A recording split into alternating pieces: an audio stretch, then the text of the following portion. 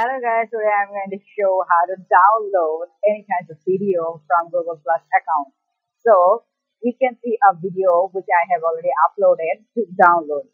Okay, like in Google Plus, people uploaded so many videos from so many sites. As example, YouTube, I have copied the YouTube link and pasted here. We can also see the video. But those videos are not uploaded by Google Plus. But this video is already uploaded from Google Plus. Let's click it here. Let's watch the video. Okay, now.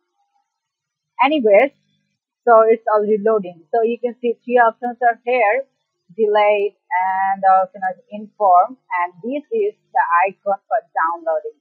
And I'm going to click and let's see what it happens.